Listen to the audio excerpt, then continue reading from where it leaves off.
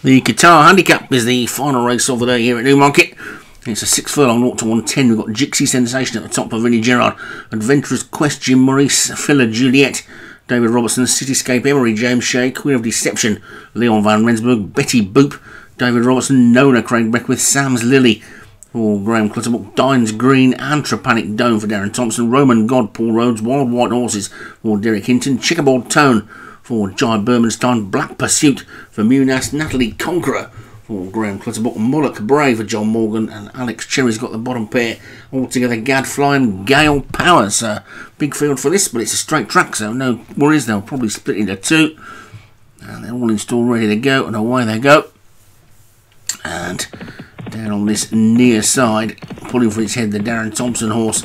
I think it was a Panic Dome. He's got two in it, and you can see they're spread right across the track, and you can pick any one of about 12 that could be in the lead at the moment. Maybe just Wild White Horses for Derek Hinton, although now we've changed angles. Never on this near side. It's Paul Rhodes' Roman God, who's probably just the leader, with Checkerboard Tone also up there. Over on the far side, Diners Green is there with Back Pursuit also up there as well, with that grey Wild White Horses. The one closest to us making a bit of a forward move now is either Betty Boop or Sophia Juliet. I think it's Sophia Juliet. Betty Boop is up the centre of the track. The one that's been taken off its feet is Nona, but that one's been around for a few seasons. It comes with a rattle at the end, so don't rule that one out yet. Roman God is just about in front. Wild White Horses, Checkerboard Tone, Dines Green is next. Sophia Juliet closest to us. Also trying to come through Panic Dome. Adventurous Quest is making a bit of ground. Also Cityscape Emery is coming through, looking pretty dangerous as well as now. Diners Green comes through, but now Stablemate Panic Dome's taking it up at the line. It's going to be close. It's Cityscape Emery, I think.